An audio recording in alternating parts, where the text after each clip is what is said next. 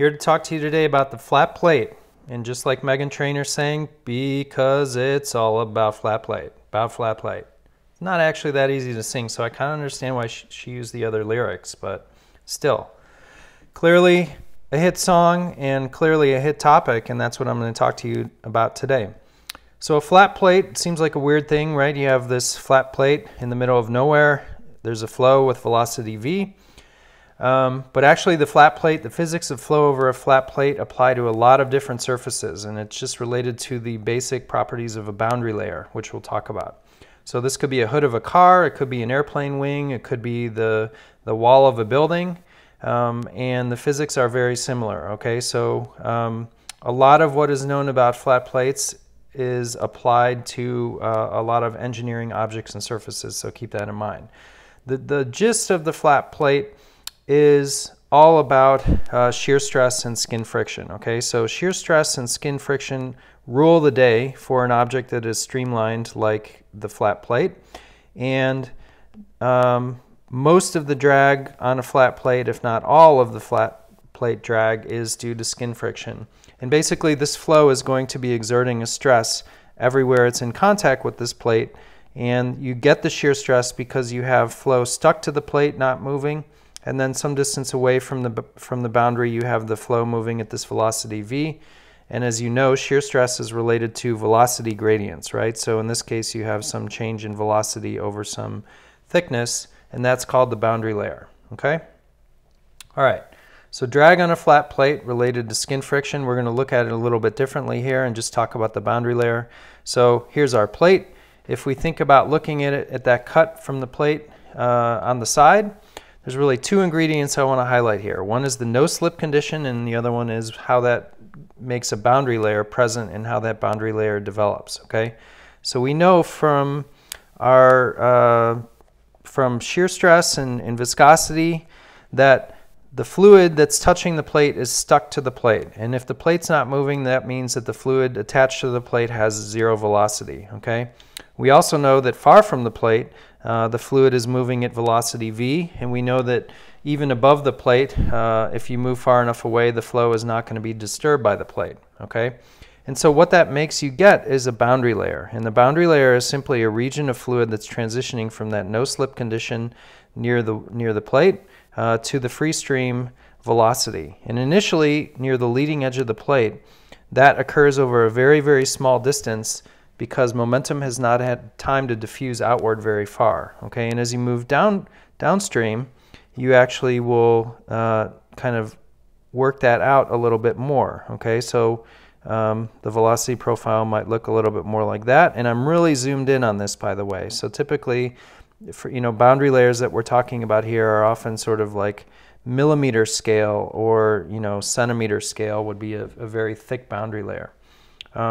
And then toward the final edge of the boundary layer, maybe it would look something like that.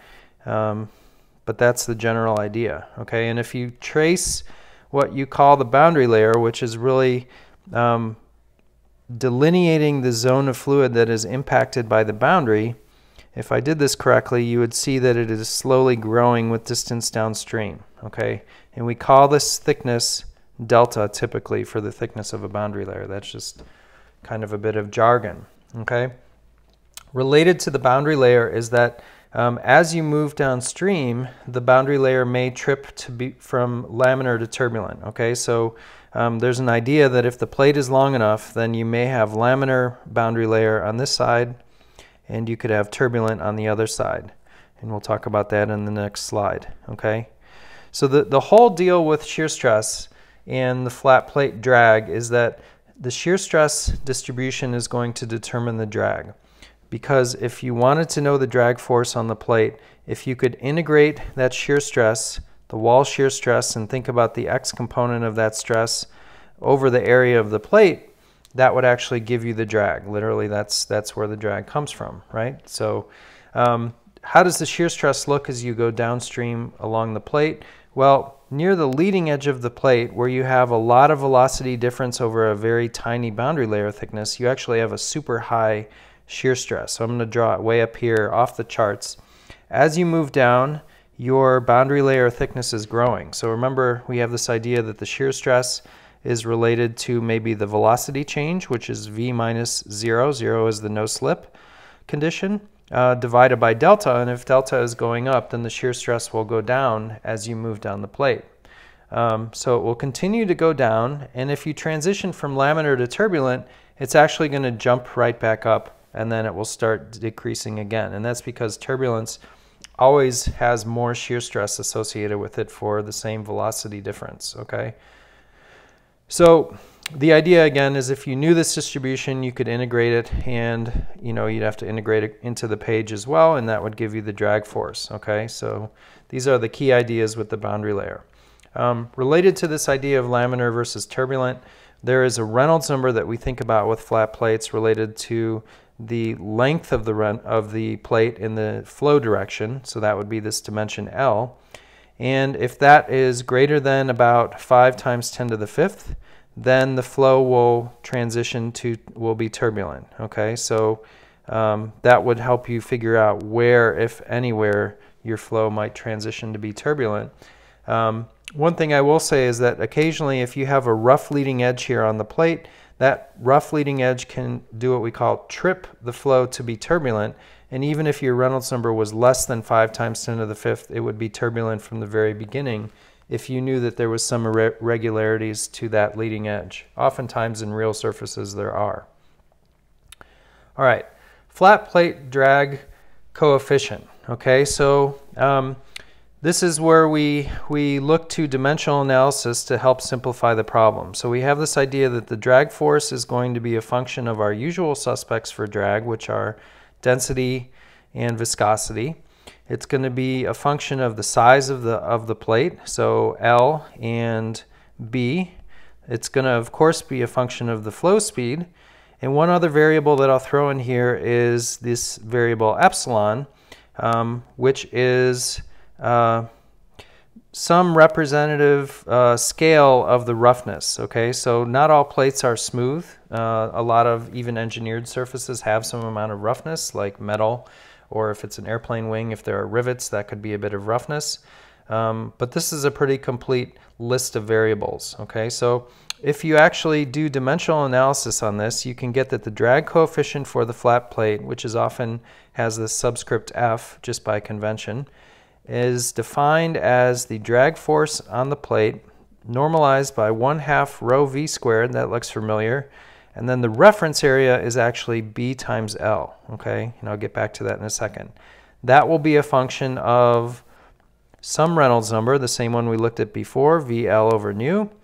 And what else? I guess the other main one that we'll look at is epsilon over L. And so these variables over here should be familiar to you. Those are the Reynolds number, and then this one is the relative roughness.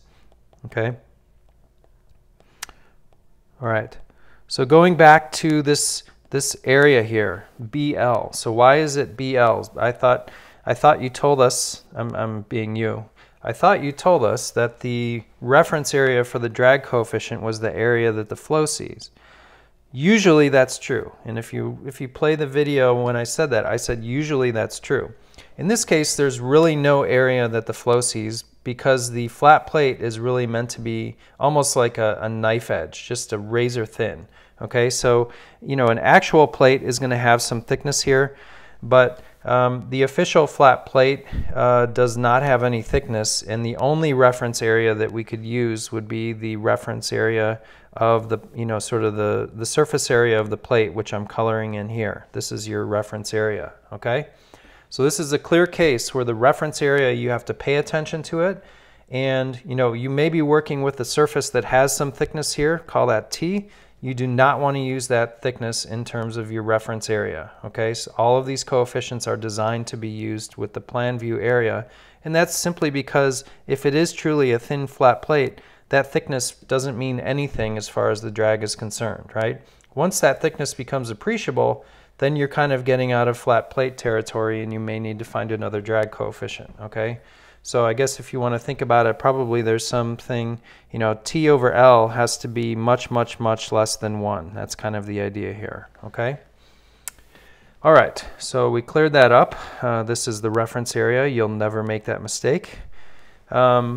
So as Megan's saying, I'm bringing Moody back. I think she said Moody, right? Looks a lot like the Moody diagram here. So this is that functional dependence that we just described. It is the drag coefficient as a function of the Reynolds number and the relative roughness, epsilon over L, just what I told you. Okay, and it is very analogous to the Moody diagram, and it looks very similar, and the physics are pretty similar as well. So like the Moody diagram, you have your Reynolds number, and as you move from left to right on this diagram, you go from laminar to turbulent. Notice that if you did have a laminar flat plate, the transition does happen at about 5 times 10 to the 5th, which is what I told you before, right? If your flow was tripped from the beginning, then you would maybe immediately be on one of these lines here. And each one of these lines is for a particular value of relative roughness, epsilon over L. Okay, so this is for epsilon over L constant. Okay, so the way to use this diagram, like the Moody diagram, is calculate your Reynolds number based on the total length of the plate. Calculate your epsilon over L. That will tell you which of these curves you're on. Then you want to follow along a curve to where your Reynolds number is. Let's say we are here, and then you're going to walk over and pick off your drag coefficient, and then you're going to simply apply the definition of the drag coefficient, which is, I guess I'll try to fit it in here, the drag force divided by 1/2 rho v squared times the area of the plate, where the area is BL. Okay? All right, so let's try this puppy out. So example, air flows at 10 meters per second. That's a nice brisk wind speed over both sides of a flat board. Okay, that's going to be important. The board is 0.75 meters wide, so that is meant to be this dimension here, kind of the cross stream dimension, and 2 meters long. That is your L. Okay? If the roughness of the board is 1 millimeter, so I'll go ahead and write that down here, epsilon equals 10 to the minus 3 meters. What is the total drag force on the board? Treat the board as a flat plate, which means we're going to ignore any thickness. You know, maybe this wood has a thickness of 1 inch or a 1/4 inch or a 1/2 inch. We're going to ignore that effect on this flow and assume that all of the drag is due to skin friction and that the skin friction is not affected by that small thickness. So one key thing here is I said both sides of a flat board. And if you paid attention to the lyrics when you were singing along with Meghan Trainor, you will find that she said every inch of you is perfect from the bottom to the top. And what she was actually talking about was the need in certain problems to account for the top side of the plate and the bottom side. So in this case, we have boundary layers growing on the bottom side and on the top side, and therefore there's shear stress on the top and the bottom. One thing to know, this drag coefficient here is for one side only, okay? The good news is one side will get you 2 sides if you multiply it by 2, okay? So you want to use this drag coefficient to get the drag force on one side of the plate. You want to assume that the drag on the underside of the plate would be the same as the top if there's no differences in the 2 plates. And then you'll be gold, just like Megan. Couple of assumptions that I made in solving this problem. I used some reasonable values for air, for viscosity and density. And if you do what I did, and I notice I didn't say that what I did was right because I have not checked this with another engineer. And as you know, the way that things get built is that not one engineer does the calculation, but 2 of them do it. And then you figure out who's right and who's wrong. So if you do find an error, let me know. There's a possibility I did an error in my calculation. I arrived at this 1.2 by applying the drag coefficient that I got from this chart and then multiplying it by the drag force by 2. So keep that in mind. The Reynolds number I got was 1.3 times 10 to the 6, which kind of put me, I thought I was about here. And I will leave the rest to you. Okay, so it's all about flat plate, you know, the no trouble part, I can't really get that. I can't get a good lyric out of that. But if you're inspired, feel free to rewrite the song further. So have a great day.